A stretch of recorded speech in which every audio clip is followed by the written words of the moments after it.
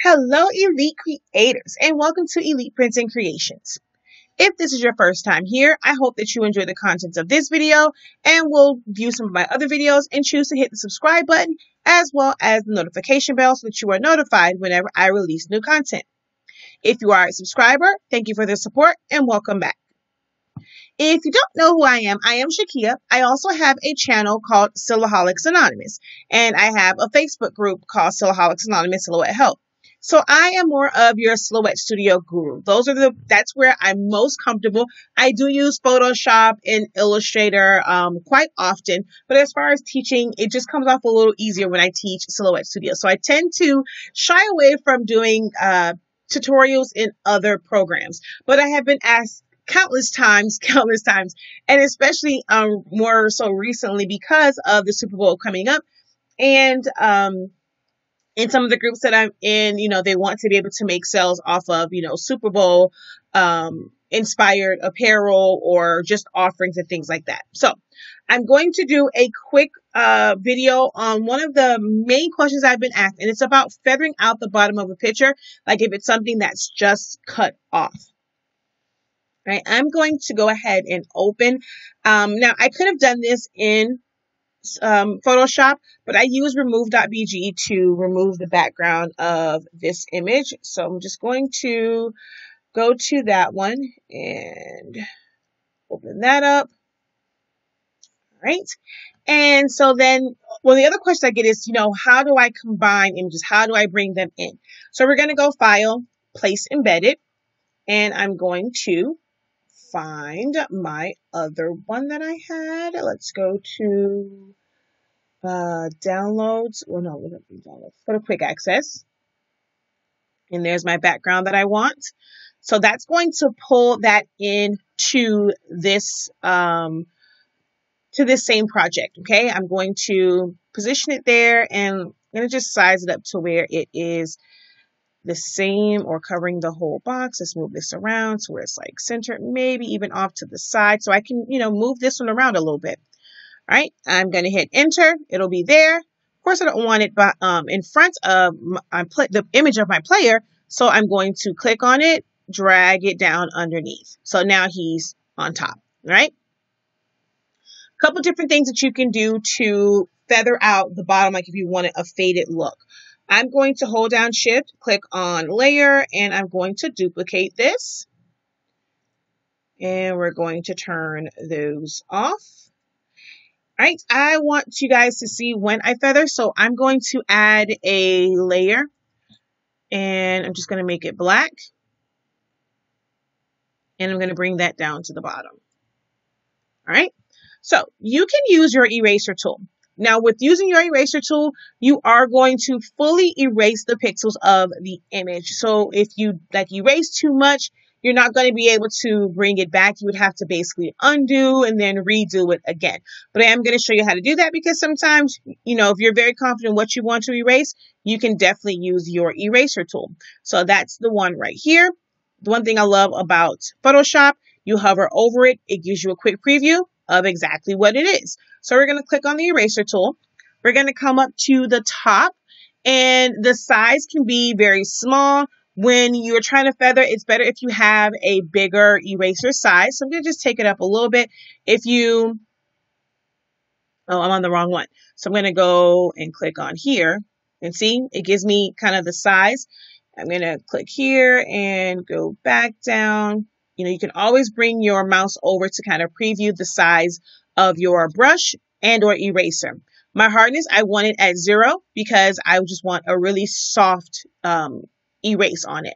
And you have a bunch of presets here for soft erasers. That's a brush. This is a soft brush. You have stamping and burning and things like that. So a couple different presets there.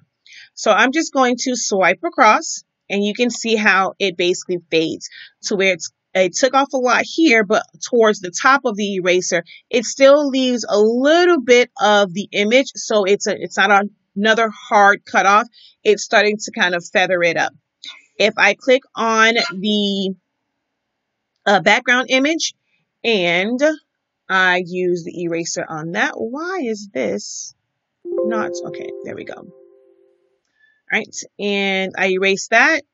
So you see, now my black is starting to show through. So if I go up a little higher on that, I have it to where that's there, and it's almost like he's in front of it because, you know, he's blending into the black, right? But like I said, this will make it to where I've erased it. So if I felt like, well, I erased too much of it, I want to bring it back, you know, you really can't, you know, you'll have to go ahead and undo. The other way that you can do this, I'm going to click on here, open these back up, rasterize this one. I'm going to add layer mask to these. So I'm going to click on the layer that I want to add the mask to. It's the icon with the box and the circle in the middle. It's going to put a box right to the side. Whenever you're making your changes, you want to make sure that you are clicked on the box, because you can click on the image, and then if you go to your brush, you're just going to basically add color over it. We don't want to do that.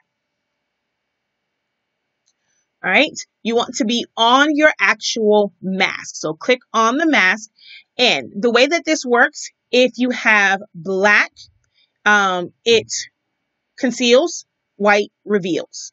All right. So if I have it on the black and I erase across, you see, this is a sharp one. I don't have any, like my hardness on this will be all the way up. So I'm going to undo it. Well, you know what? I'm going to do this way, but I want to show you if I flip this and flip the foreground color, I can bring that back very easily, unlike when we use the eraser tool. But I'm going to come up here. We're going to take my size down a little bit. I don't need it to be that big. Well, before I do that, I'm going to click on the soft brush. It's at 81 pixels. I'm going to bring it up just a little bit. My hardness is all the way down. All right, we're going to flip our foreground, bring our background color back to the foreground. So black is on top, and we're going to just brush out. Okay. And if I come to the bottom one and I go like this, right? And I'm going to go up a little bit on my brush size, just so that it kind of fades a little bit more. Now, let's say I'm like, okay, well, I think I kind of took off too much. I'm just going to flip it to the white and go back across, and it will reveal that area back again. And then I can flip it again, and let's go in like this. Right? I can do the edges.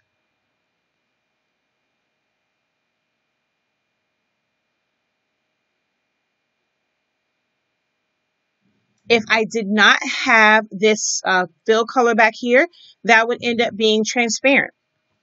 So you can even see how having certain colors, it makes it look, you know, you can see more of what's there. When it's transparent, you barely see that area. But if I were to come back here and we're going to go and switch it to white, I'm just kind of go in the middle and circle outward.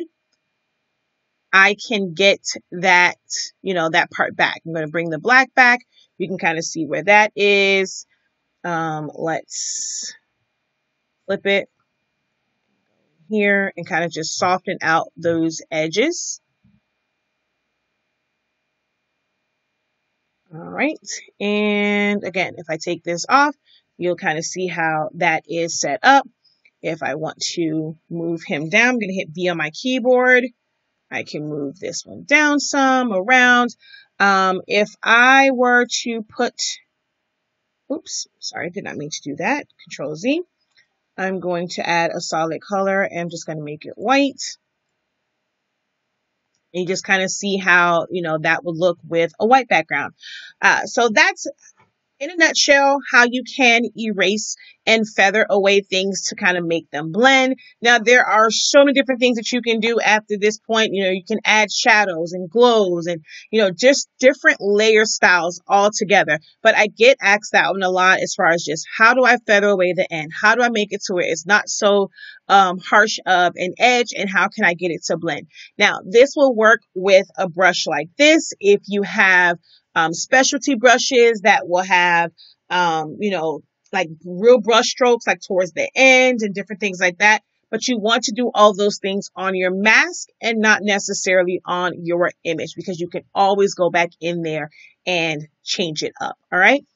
hopefully this helps. If you have any additional questions, do not hesitate to go ahead and post them as a comment below. I will try to do more Photoshop type tutorials and like just quick tutorials. I don't think I'll ever do it to where I'm doing a full project. There are so many people out there and so many channels that do full projects. I will probably, if anything, just focus on specific tools. If you're looking for a channel where you can see full on tutorials, Innate Labs, INNATE Lab. Shannon does some wonderful things when it comes to showing you how to use templates and how you can just switch them out. She has them available and things like that. She does great. I don't really have the patience to do full on Photoshop ones, you know, full on tutorials. Silhouette takes up a lot of my time, but I will try, like I said, we'll try and do small tutorials here and there. But hopefully this one helped you a little bit to get you started with custom designing your projects for the Super Bowl. All right. Until next time, guys, have a great one.